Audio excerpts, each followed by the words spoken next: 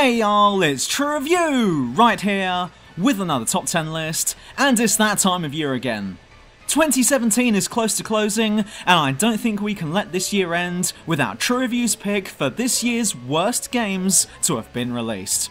But before we kick off, let's discuss the rules of engagement.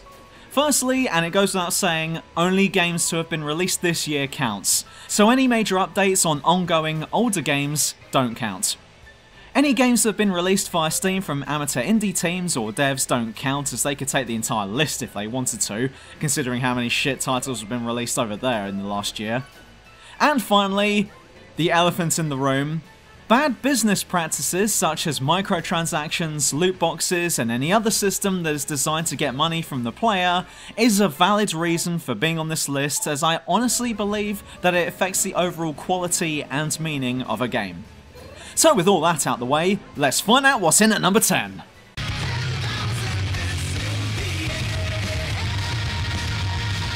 Double Dragon 4. It's a shame that this happened, because Double Dragon was loads of fun back in the day. However, in hindsight, most of us can agree that the controls weren't anything special. We can forgive those older games for this because it was to be expected in the 90s, as bad controls weren't really a thing. But with time, we can now see that some of those games of old controlled terribly, and thus a new entry into the series, with retro graphics, would have to include a better control system. Not the same, Double Dragon. Not the bloody same. This game controls awfully, with stiff movement controls, terrible hitbox detection, and gameplay that just feels slow and cumbersome. I'm sure that there are many people out there that would love to see Double Dragon make a comeback, but not like this.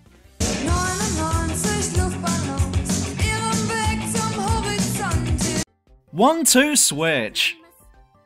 Despite the success that the Nintendo Switch has been seeing, also f*** Nintendo, I guess they're not even a commercially successful console nowadays, can't escape from gimmicky launch titles.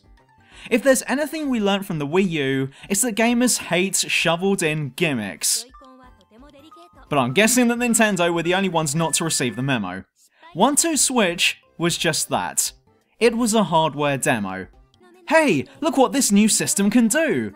Never mind the game itself, oh no! All families and friends want to do is to swoon over the new console and pretend to do stuff that they can do in real life. Look, it's like I'm cradling a baby! Never mind the actual babies crying in the next room. Look at all these things I can do that I couldn't do in real life. What's that? Breath of the Wild? Yeah, not interested. I'm busy making it look like I'm deep-throating a cock.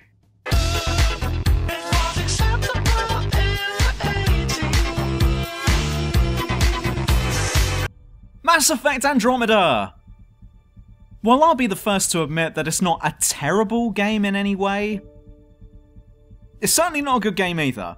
I'd even go so far as to say that it's not an alright game too. I gave this one a 4 out of 10 in my rant video a while ago, and I'm sticking to that religiously. BioWare fucked this one up in my own opinion. They shouldn't have made it. Mass Effect 1 was good. Mass Effect 2 was great. Mass Effect 3 was also pretty good, but had a terrible ending. But all in all, I was relatively happy with the trilogy. However, I also felt that Mass Effect was a franchise that should be left alone. Any further entries into this series would have run the risk of bringing a bad name to something that most of us have fond memories of. Thanks Mass Effect Andromeda for ruining those memories, because now when I hear the name Mass Effect, I'm thinking of a rush job that added nothing to the series, an empty universe with soulless characters bumbling about in it, and the image of Sarah Ryder's face.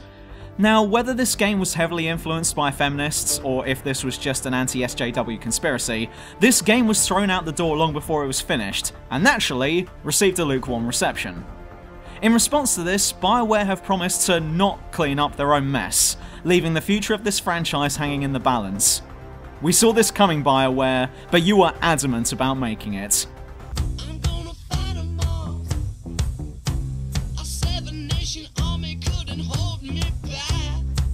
Bubsy, the Woolly Strike Back. Okay, stop a second. Who the f*** asked for this? Was it you? Or you? Yes, you, I'm talking to you right now. Did you ask for this to be made? One of the best things about life in general is that sometimes you just cannot predict what's going to happen, and I find myself being reminded of this with the new Bubsy game.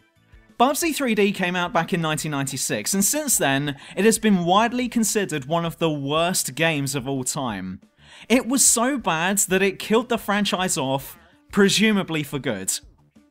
That was until in October of this year, when someone went and revived the franchise with a new title.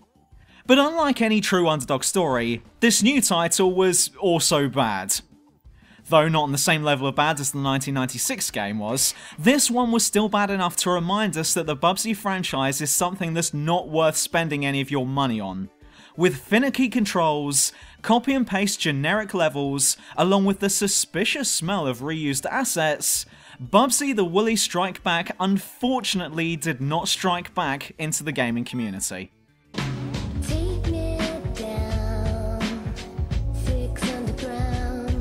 Vaccine! Before ripping into this one, I would like to start off by acknowledging and praising the idea behind it. Vaccine is a game that attempted to recapture the feel of the original Resident Evil, and on the surface, it looks to do just that. But wade in a little further and you'll find that there's not much to like about this one. Because for all of Resi 1's flaws, it didn't have a fucking timer on it! And as we saw with Double Dragon 4, older games got away with bad controls because that's all they had to work with back then. Or at the very least, they didn't know any better. That's not the same nowadays, so if you release a game with shit controls today, everyone is gonna notice the shit controls. Silent Hill 1 had shit controls, but you don't hear anyone aside from me saying it. But if that game was released today, it'd be considered a joke. A joke of which Vaccine is now the centre of. In short, Vaccine reminds us of the likeable aspects of old school gaming for only a brief moment, before reminding us of the unlikable aspects for the rest of the game. Mambo number 5. Siberia 3. Oh, f*** me. It's taken you all this long to finally get on the same page as me, has it? I've been saying that the Siberia franchise was crap for many years now, but it's only now that you're all starting to think that way too? Oh, what's that? Siberia 3 was dull, was it? Oh, come on. You must have thought that it was nice and had a lovely atmosphere and invokes early 90s gaming nostalgia in you? Surely? No? Because none of that excuses the fact that the story was dull, the characters were dull, the voice acting was bad, and it was over too quickly? Now where have I heard that before? I mean, it's not like any of the previous Siberia games did that now, is it? In all honesty, I haven't played this game and have no intention of doing so. Because after playing both 1 and 2 and feeling that they were both a waste of time, number 3 would most likely have been the exact same, but maybe with some different graphics. And after reading the reviews on it and watching some Let's Plays, I can now say the following. Siberia 3 is a waste of time like its predecessors, but with some different graphics. Glad we're on the same page now, for fuck's sake.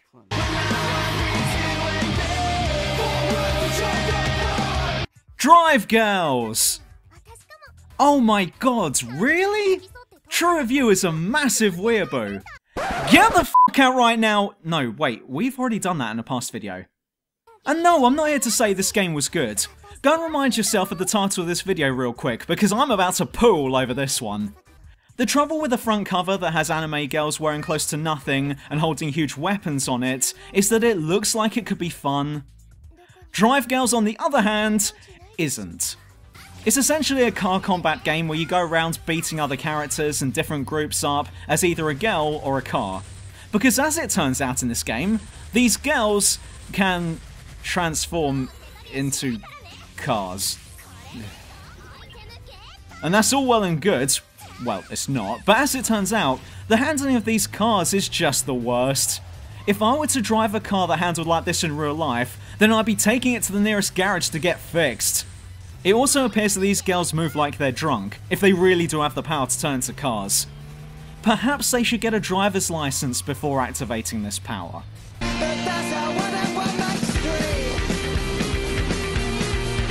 Mighty Morphin Power Rangers Mega Battle. Between 2015 and 2016, social media was in an uproar after one of the most advanced AI robots did a tour of the world, showcasing how much we've come in terms of artificial intelligence technology. Being called Sophia, the AI demonstrated that modern technology was capable of reading, understanding, and displaying human emotions, as well as developing its own personality and, to some extent, having its own ideas and preferences. But don't worry, because our faith in humanity was then drop-kicked back into the depths of the ocean in 2017 when Mighty Morphin Power Rangers Mega Battle showcased some of the most mindless AI we've ever seen. Most enemies won't even try bother looking for you or follow you around the screen. It's like they've been programmed to enter the level, close their eyes, and then mindlessly flail about the place and hopefully land a hit on you in the process.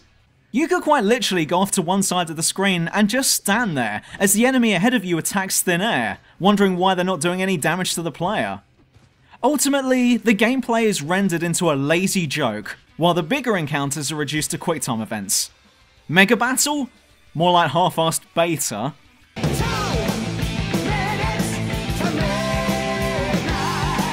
Vroom in the night sky.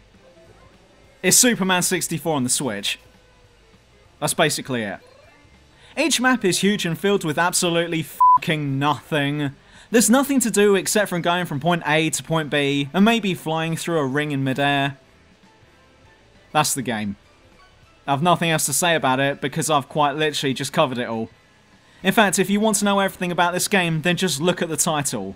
That name alone tells you everything you can do in this one.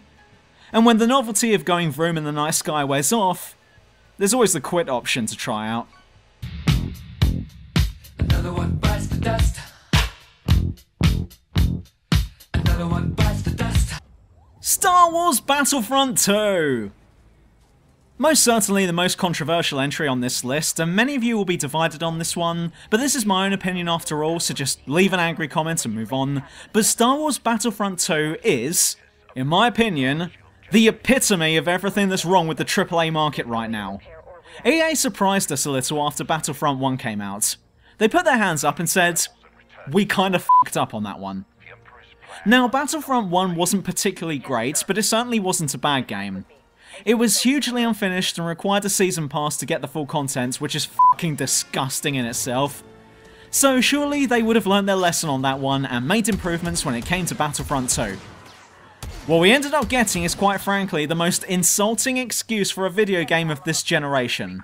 When the likes of Persona 5 had come out and showed us that awesome premium games that don't constantly ask for money to be played can still make a fuck ton of cash, Star Wars Battlefront 2 is a mediocre pew-pew experience that aggressively demands that you fork over a regular stream of cash just to be able to be enjoyed, despite already having paid a premium price up front just to get access to it.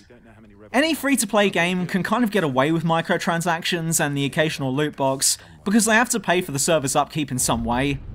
And naturally, those who help make the game are entitled to some financial compensation for their work. After all, you can't expect a company to survive if they're asking their employees to work long hours for no money.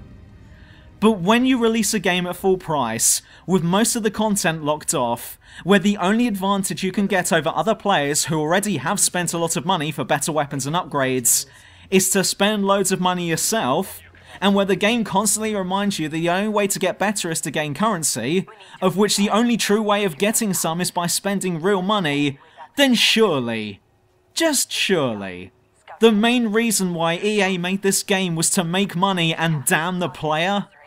Everything about Battlefront 2 revolves around spending as much money on it as possible. The more you spend on it, the more you'll get rewarded and the more you'll enjoy it.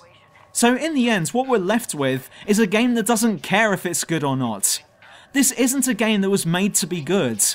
It's a game that was made to make EA rich at the expense of their target audience. And when you show this level of contempt towards your targeted audience, they're only going to start pushing back. Star Wars Battlefront 2 might as well be EA's PayPal account, with a mediocre FPS minigame being found on the same webpage to keep you entertained while your donations to them is getting processed. A game which many have also cited as being bugged, laggy, and with not much change from before.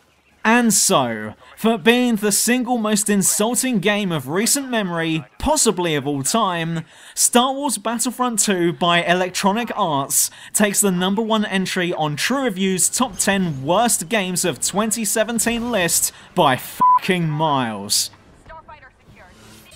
And that's it. But if you're the most insulting person of 2017, then like this video and subscribe to this channel. Don't forget that I'm on Twitter under True Review, where you can find out which video is up next and when it'll be out, and I'm also on Patreon, where you can spend all of your money on me without the hassle of receiving weapon upgrades or a pink Darth Vader costume. But unfortunately, there's no pew-pewing over there either. But anyway, I'm out of here, and I'll catch you all next year.